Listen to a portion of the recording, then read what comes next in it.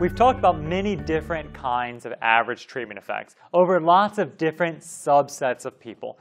So now I want to just talk about the relationship between each one of these average treatment effects, because it can be kind of confusing.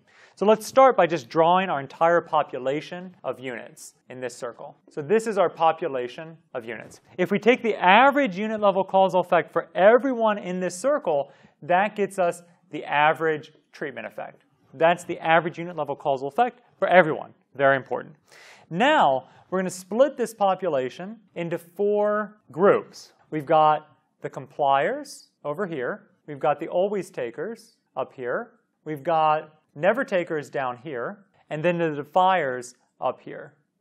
The local average treatment effect is just the average unit level causal effect for everybody over in this portion. This gives us the local average treatment effect.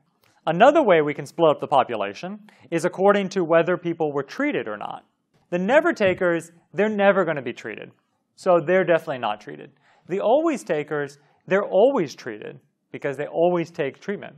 Some of the compliers get treated and some of the defiers get treated. So our population is split into half like this. These are the treated. And then these people down here are the untreated. So over here, these people who are treated and are compliers, these are the people who were assigned to treatment. And these people were the people who were assigned not to be treated because compliers comply. Conversely, for the defiers, the people up here who got treated were the ones who were not assigned to be treated, and the people down here were the ones who were assigned to be treated. But since they defied, they didn't get treatment.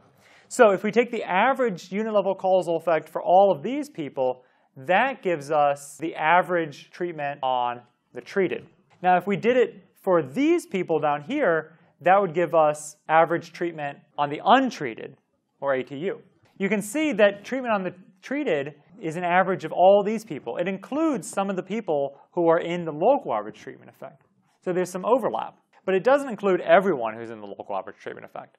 Conversely, the local average treatment effect includes some people who are included in the overall average for the average treatment effect, but it includes some other people who are not. So that's one relationship. Finally, let's suppose that we're looking at the conditional average treatment effect for men as well. So not only can we partition our population according to whether people are treated or not, or whether they're a complier, always taker, defier, or never taker, but we can also split people up into men and women. So in this final circle I'm going to draw, we've got men on the inside and women on the outside. So the conditional average treatment effect for men is just the average of everybody inside this circle. And the conditional average treatment effect for women is the average on everybody outside of the circle. So again, you can see there's a bunch of overlap because some men are going to be defiers, always takers, compliers, and never takers.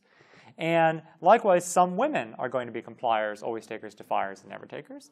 Some men are going to be treated, some men aren't. Some women are going to be treated, and some women aren't.